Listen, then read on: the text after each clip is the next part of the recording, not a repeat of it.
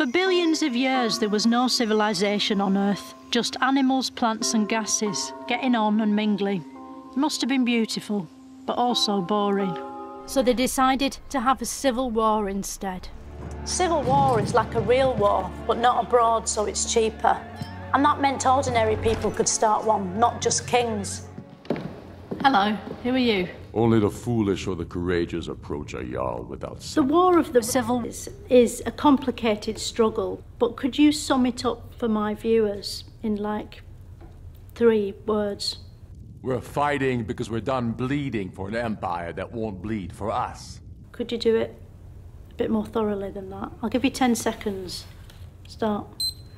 Untold numbers of Nords died defending the empire against the Dominion. And for what? Skyrim being sold to the Thalmor so the Emperor could keep it.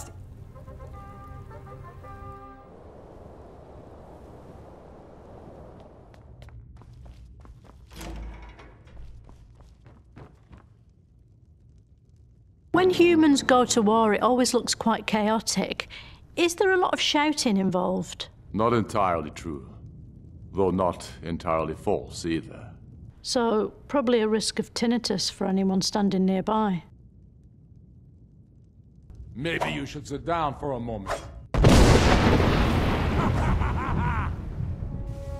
Eventually the Skyrim won, and immediately there was widespread jubilation and people dancing about in black and white and getting off with people who were almost certainly dead now.